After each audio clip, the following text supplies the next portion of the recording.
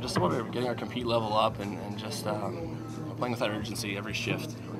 Not taking any shifts off, turning pucks over, some things that we were doing a little bit too sloppy in the first few games, and just taking care of the puck. I think we had a good third. I think, again, it was just about our compete level and being on the D side of our check all night and just playing hard. And it starts with Pav and Ned. He battled all night, made some big saves when he needed them, and then beyond that, our D are clearing the right rebounds too. So when you got those things going on the back end, it makes it pretty easy. Not a big game's coming, but I think we did a great job overall tonight, and we deserve to win. What changed tonight?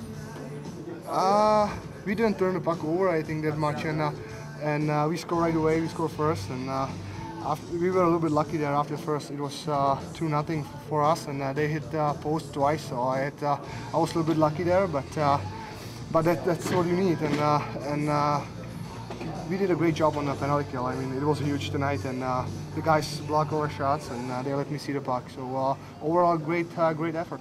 It's good. It's a great feeling. I mean, after a win, especially when you've been, struggling a little bit. So hopefully you use this momentum in the right way and get going in the right direction. You've heard the loud crowds before, so it's nothing new. But I mean, for that final minute to be able to hear the enthusiasm of that crowd and be able to finally give them a win. Yeah, I mean, they've been waiting a long time for that one, so it was nice to be able to deliver one, and they've been great. I mean, since the day one when we got here, and it's nice to give them something to cheer about.